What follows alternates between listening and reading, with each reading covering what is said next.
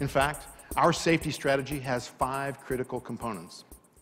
They include the initial time the driver and car begin their journey from a parked position, to active safety systems designed to avoid a crash, to pre-collision features aimed at preparing for a collision, to passive safety technologies to help survive a crash, to rescue and response systems after a crash has occurred.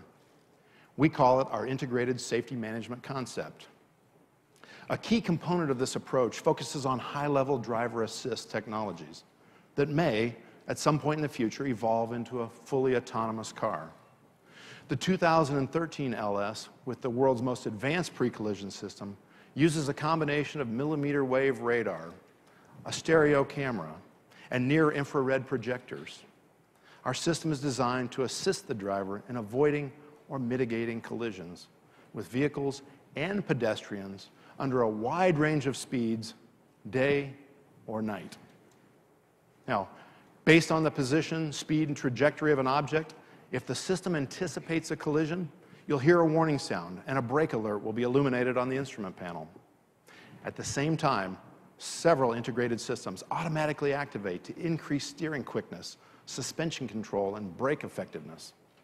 The shocks are stiffened to help control nosedive and increase steering responsiveness, and the automatic seatbelt pretensioners are activated. Our system even applies the brakes automatically to reduce impact speed. The 2013 LS is graphic evidence of how automated technologies have advanced in the last decade. So, what paths must be explored in the future? We believe there are 2 that seem most compelling. A few months ago, TMC began full-scale operations at its ITS proving ground at the Higashifuji Technical Center in Japan.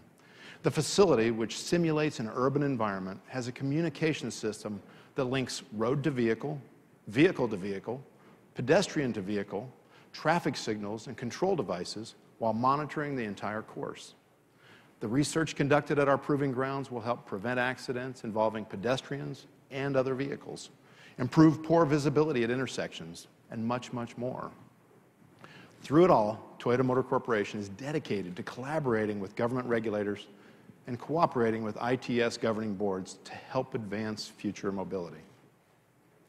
Now, whereas ITS is focused on integrating the car with the driving environment, our advanced safety research vehicle is aimed at enhancing the car and the driver's ability to perceive, process, and respond with the aid of onboard automated technologies. We believe our approach is unique in that it involves 2 parallel programs, half a world apart, exploring different technologies to achieve one common goal. Now, one of these active safety research programs is based in Japan, the other in Ann Arbor, Michigan, at the Toyota Research Institute North America, known as TRINA. The TRINA program is aimed purely at research. The Japan Engineering Group adds the element of exploring future product development for market integration. Now, this LS hybrid is just one example of the areas we're exploring at TRINA. It's fitted with advanced GPS, forward and side-facing radars, and high-def color cameras, 360-degree laser tracking, gyroscope, accelerometer, among many of its other sensor components. Our goal is a system that constantly perceives, processes, and responds to its surroundings, that scans the movement of objects around it, identifies a green light from a red light, and measures the trajectory, roll, pitch, and yaw of the vehicle as it steers, accelerates, and brakes along the most efficient route to its programmed destination. An array of equipment processes data, formulates decision, and enacts by-wire responses. Now, as you can imagine, we can't discuss specific performance parameters, and we can't speculate today on how or when such a car might be available in the marketplace. Our guess is not in the immediate future. And that's how it should be. At the moment, this is a pure research project with a strong statement of the shape of things to come.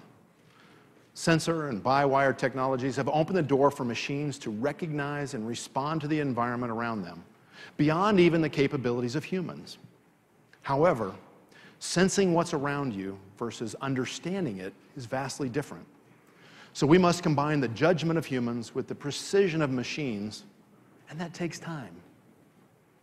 Right now, machines can handle simple tasks like parking, following traffic, and staying in a lane. But we need to introduce a layered approach that will broaden capabilities.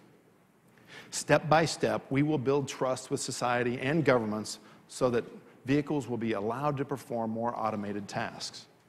These capabilities must be integrated with consistency and reliability before vehicles are trusted to drive alone.